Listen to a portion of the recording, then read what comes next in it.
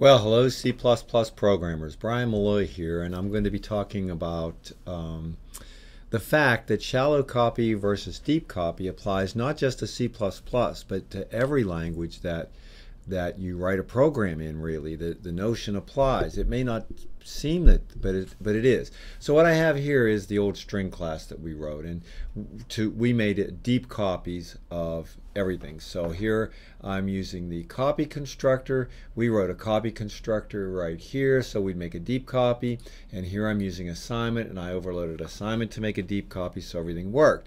So let me just get rid of this and show you that this same problem can occur in Java or Python, because a lot of students sometimes think, well, oh, I use Java, what's this new and delete? I don't have to worry about that, and I don't have to worry about shallow copy versus deep copy. But in fact, it applies to all languages. So let me just bring Python up here, and let me create a list of 10 numbers. Okay, so if I print L, you'll see I've got the numbers from 0 to 9. And now let me make a copy of that. Okay, I'm sorry.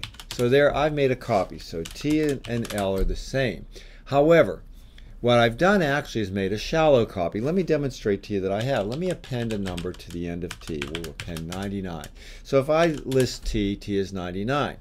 However, I have made a deep copy, so when I list L, L also has 99. And that behavior might be something that I don't actually want. So for example, if I have the original list L, and I want to make a temporary copy called T that I can mess around with, but without screwing L up, I've just lost the game, because whatever I do to L, I'm doing to T, because they both point to the same object, actually, the same list object. But the neat thing about that is that all languages, or most languages at least, provide a facility to avoid this. So let me just do this same thing again. And now I can say T equals a deep copy of L. So watch, I'll list T.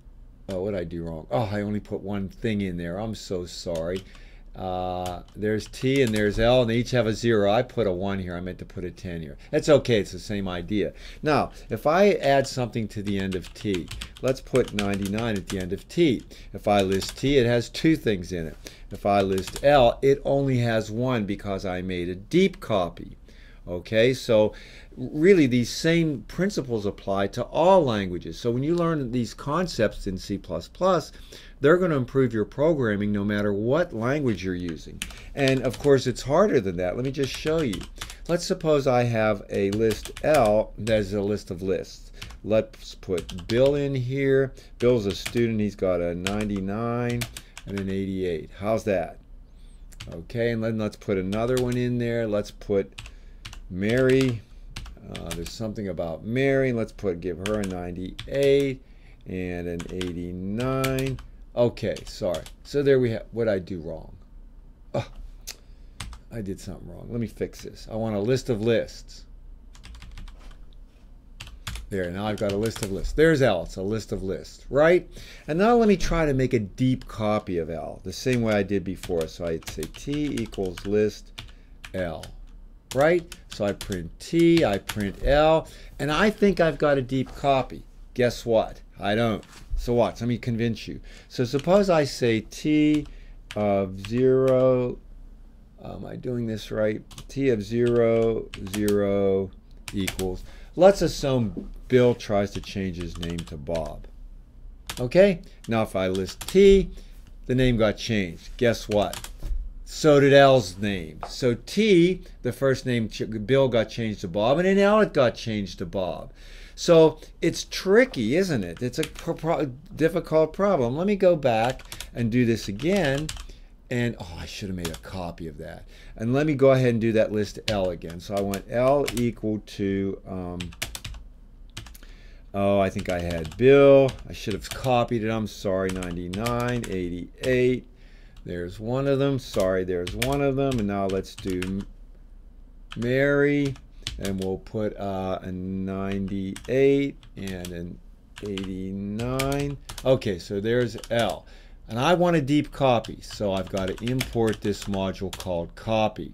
And now I'll say T equals copy.deepCopy of L. now I've actually got a deep copy. So look at L and look at T, and I'm going to say T of 0, 0, equals Bob.